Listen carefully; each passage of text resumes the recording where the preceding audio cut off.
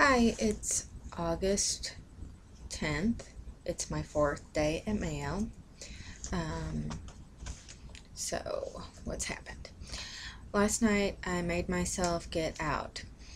I went to Trader Joe's and got some snacks. I went to the mall. I have been wanting new Chuck Taylors, um, Converse, for a long time, and that is what I went to look at. And really the only thing I had in mind.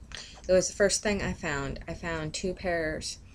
I got gray high tops and purple low tops. They were both $75. Minnesota has no clothes tax. I went to Spencer's and got a pair of skull socks, and James a stormtrooper and a Darth Vader winter cap. I went to Bath and Body Works and got some gift bag stuff for Christmas for teachers and stuff. I got a 4-cup measuring glass. And I was in Sears and the mall shut down on me.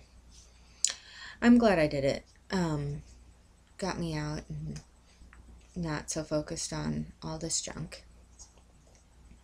This morning I had to be at St. Mary's. It's the hospital. It's connected with Mayo. It's only a block away from where I'm staying, at 6:30. So I woke up at 5 and I walked to McDonald's for coffee. Then I went to the hospital.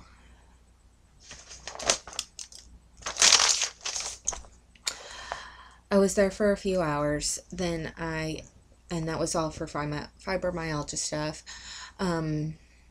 I had 17, she didn't really tell me when they diagnosed me before it was, I forgot the name of it, but it's like a physical doctor, and she didn't tell me how many points I got, but the fibromyalgia clinic part 1 and 2 today told me I had 17 of the 18 points. There was one on the back of my leg I didn't feel. So I bus back to Mayo, and that's where I did vascular stuff. It's where they did an ultrasound of, they mainly were looking at my legs, and they did ultrasounds of the veins while they compressed them. And then it was almost like a tilt table. Well, they brought me up and down, and it had like a roller coaster bar in front of me. Then I went to psychological review. Then I went to a sleep study class where they gave me a machine that I have to use tonight. It's just like an oxy pulse, and there's like 9 feet of cord. I have to put the machine on the floor and then sleep with it on my finger. Then I went back to psychological review, and then saw a doctor. He was really pleased with how I handle the illnesses, and was pretty sure all my symptoms were related from my illnesses and conditions and not anxiety and depression. So I felt like, all this is going to cost me some sort of money, and that was a waste of money because I already told them that. But now it's on my permanent file that Mayo says that none of my symptoms are for anxiety or depression, so that counts for something.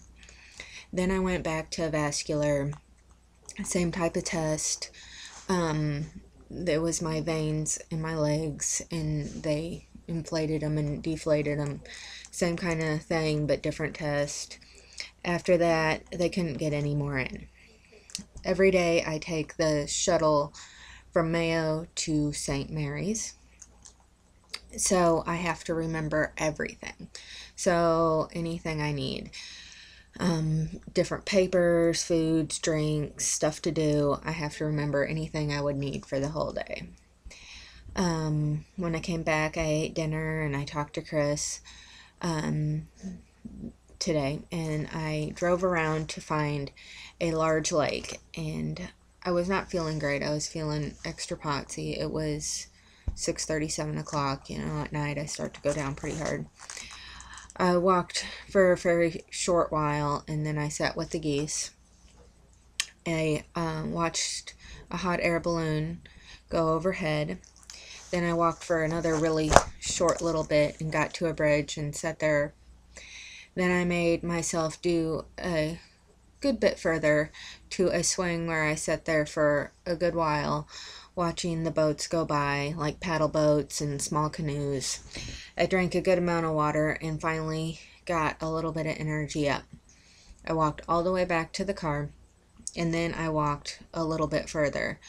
But when I started walking further past the car, I had to end up stopping a bunch again and taking a bunch of breaks. So I just went back to the car.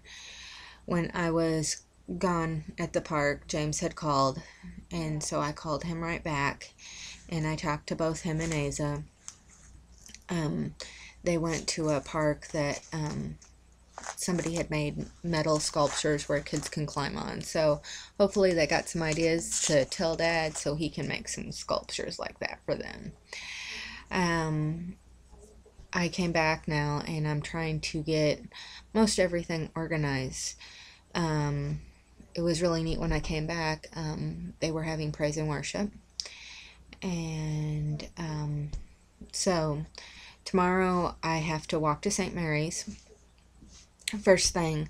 Then I have to take the bus to Mayo, give my sleep monitor to the doorman, then go back to St. Mary's where I'll stay for 8 hours. And that's where they're going to make me a life plan for fibromyalgia. Then I'll have to go back to Mayo for rehabilitation life plan for EDS and POTS. And then back to St. Mary's, and then back to the house. And then hopefully I will drive to Grandma's house where the family reunion will be.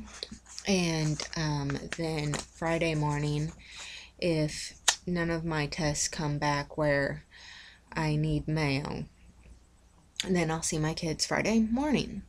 My MRA or MRI, one of them came back when I went to fibromyalgia clinic. It came back that there was some kind of mass. It said on the report tumorous or something like that in my sinuses. The fibromyalgia clinic couldn't talk to me about that. I tried to call the neuro. He said it wasn't important for right now and that I need to talk to my primary. There was some other things wrong with MRIs and MRAs. And if there's any issue that needs immediate care with my vascular stuff that I did today, then they'll call me. But most likely I'll have to see my primary on Tuesday when I get back, and she'll review any of the issues on that. So that's pretty much my day that I had today. I will talk to you guys tomorrow about my life plans that they're making for me. I'll talk to you soon. Thanks.